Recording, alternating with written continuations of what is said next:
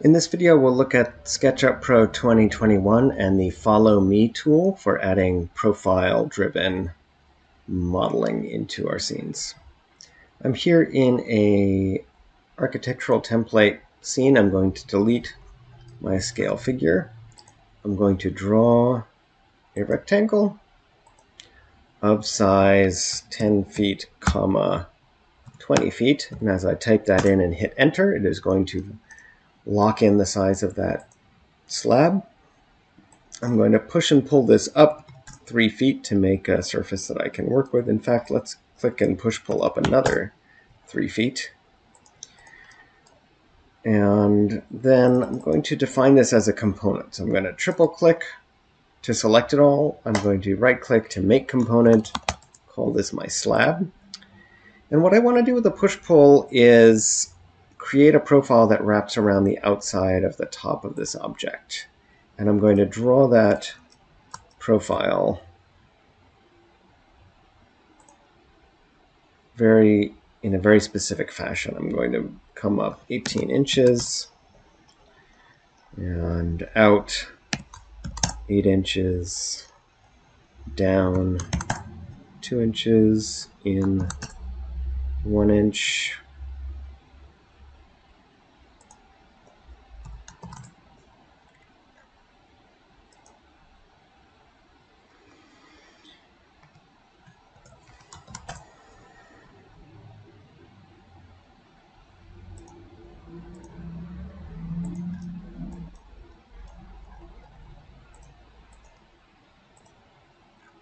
So I have here a profile, and I want to wrap this around this object here. So let me first move it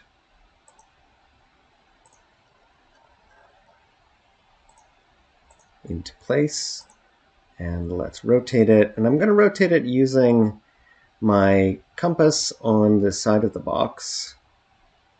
And I'm going to rotate it from here, let's say 90 degrees.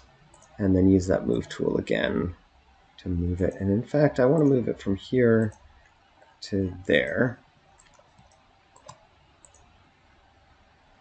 And then I think I'm going to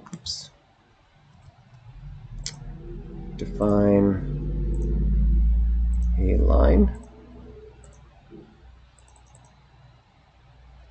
So let's select that line and that face. So select the path and select the face, and under tools, I select the path, edge, edge, edge. In fact, let's go edge, edge, edge, edge. Tools, follow me, select face to extrude that face. And what we get now is we get that face wrapped all the way around this object. And because this was a component and I've been modeling on top of it, these two are not bound together. I could move one piece of geometry from another. And in fact, I think what I want to do is select and delete the top face of this profile. And let's drag a window around this trim. And I'm going to call it Make Component Trim. And then I'm going to actually select both of these and make component, let's call this slab with trim. If I look at my components now,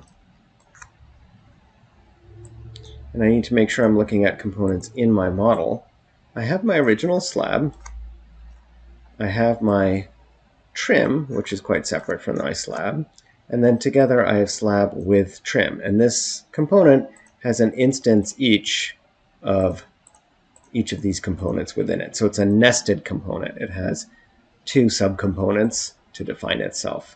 And that's a very powerful way to use components to define more complex objects.